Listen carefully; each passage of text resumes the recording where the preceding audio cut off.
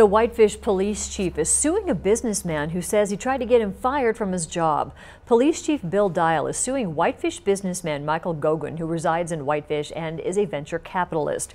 Dial alleges Goguen knowingly influenced a lead detective on a criminal investigation case that Goguen was directly involved in by inviting this detective to his home and providing charitable donations to the position created specifically for that man.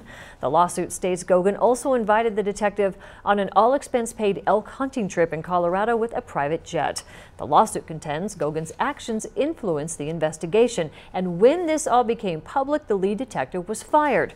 The documents allege this year Goguen met with Whitefish city manager and the mayor, demanding Dial be fired as police chief, and even proceeded to hire an attorney to falsely slander Dial.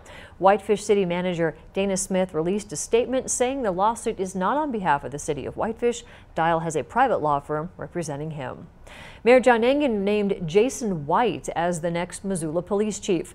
White has nearly 28 years of law enforcement experience and is an assistant chief with the California Highway Patrol. He's worked for the CHP since 1995, taking on new responsibilities in a variety of duties. His appointment as chief is subject to confirmation by the Missoula City Council, pending a background investigation and meeting of all Montana's statutory requirements for the job.